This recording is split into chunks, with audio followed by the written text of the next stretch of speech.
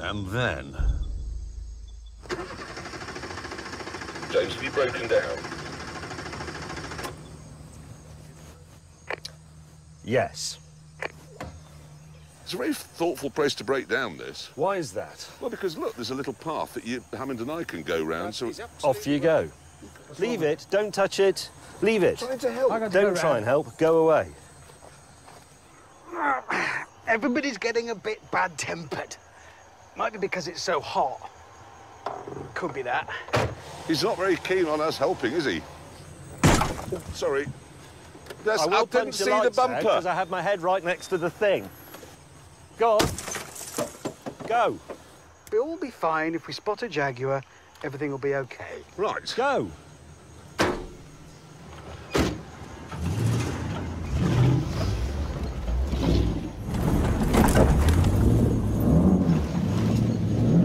Oh, now we're in trouble.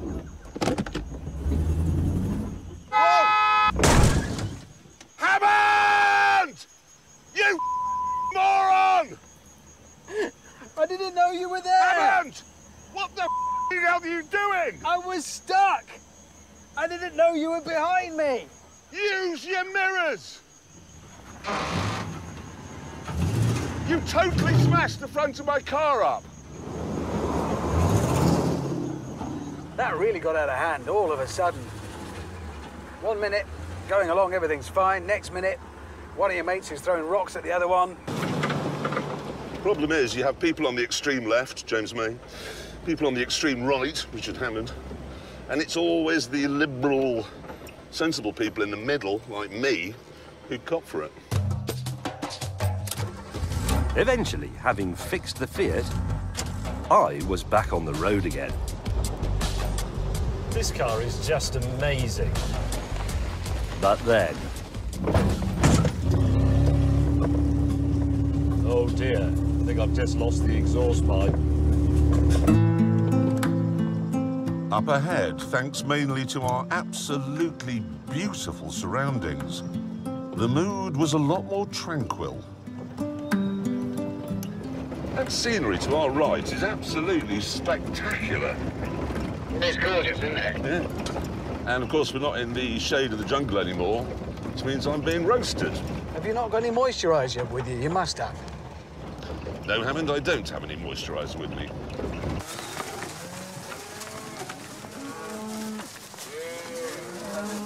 What is this? As it turned out, the broken exhaust was lifting my mood too.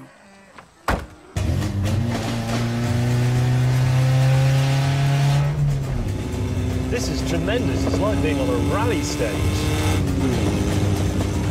I happen to know that Tony and Sherry Blair were, in fact, massive World Rally Championship fans. In fact, I think they took part in a couple on the quiet. They just didn't want people to know about it. They thought it would sort of damage their reputation and their standing. Unlike, say, starting a war. Further ahead, my long lens had grabbed a couple of animals.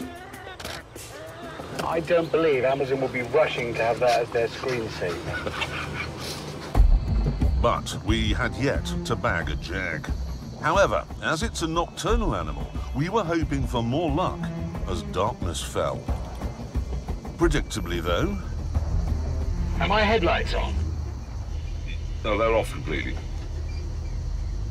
I think I've got seawater in them. As we set about sorting the problem, Tony Blomqvist arrived.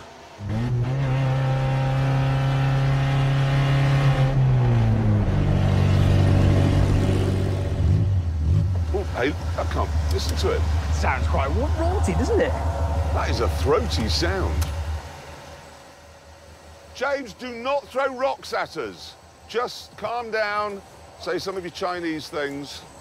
I'm very sorry for driving into your car. I'm very sorry I threw a rock at you. It wasn't at your head.